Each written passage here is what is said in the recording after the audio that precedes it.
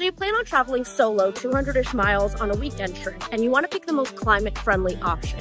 Do you drive, fly, or take the train? Today, I'm hopping on Amtrak's electrified Northeast Corridor to find out. Let's use a one-way trip from New York to DC as an example, about 225 miles. I pulled emissions estimates from the Environmental Protection Agency and then did the math. Planes and cars emit way more than trains. Short flights are especially bad because takeoff and landing burn the most fuel, which is a huge share of emissions on a 1-hour flight. So if you've got access to an electric route like the Northeast Corridor from Boston to Washington, D.C., that's probably your lowest emission choice. But most passenger trains across the US still run on diesel, and those emissions are closer to car travel and sometimes even worse on long-haul routes. In total, cars produce the most transportation emissions because Americans drive almost every day and most people don't fly regularly. And the biggest problem is that people drive alone. Carpooling slashes those emissions.